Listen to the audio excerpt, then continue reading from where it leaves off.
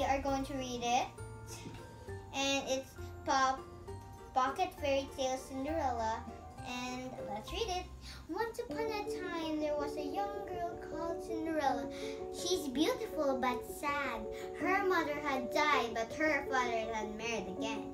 His new wife and daughters were haughty and proud. They made Cinderella work from dawn till dusk. Do this, they cried.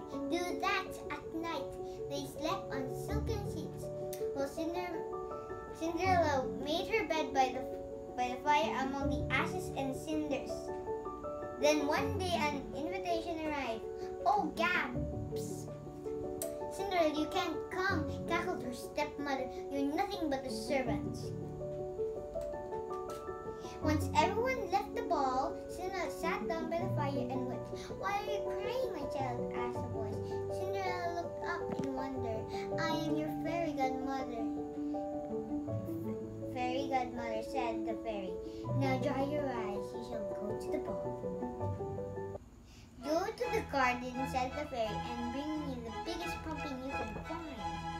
The fairy tapped it with her wand 3 times. 6 white mice, ding!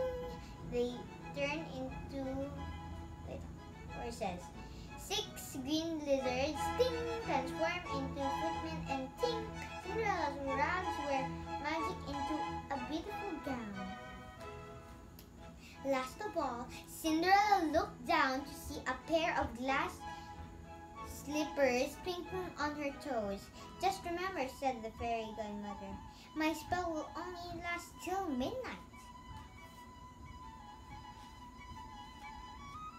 Cinderella climbed up into the coach. The horses whisked her away to the palace. Who is that beautiful girl? Asked the prince.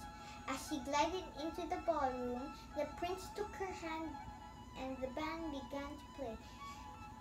Cinderella and the prince danced the night too late.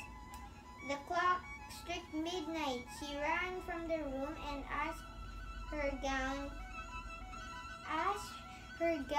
changed back to rags. The prince ran after her. Come back. I don't even know your name. But all that was left was a glass slipper lying on the palace steps. Months passed, then one day there came a knock at the door. Open up by order of the prince. He will marry the girl who fits this shoe. The prince knelt down. Cinderella slipped her foot into the shoe. It was a perfect fit. At last I found you, said the prince.